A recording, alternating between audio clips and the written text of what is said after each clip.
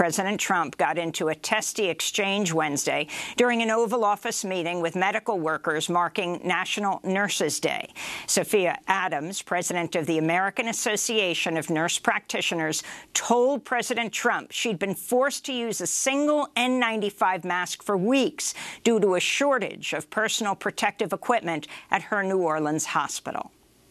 So PPE has been sporadic, but it's been manageable, and we do what we have to do. We're nurses, and we learn to adapt and do whatever the best thing that we can do for our patients to get the job done and get the care provided. Sporadic for you, but not sporadic for a lot of other people. Oh, no, I agree, Mr. President. Because I've heard the opposite. They were speaking in the Oval Office. At least 27 U.S. medical workers have died of COVID-19 amidst critical shortages of PPE.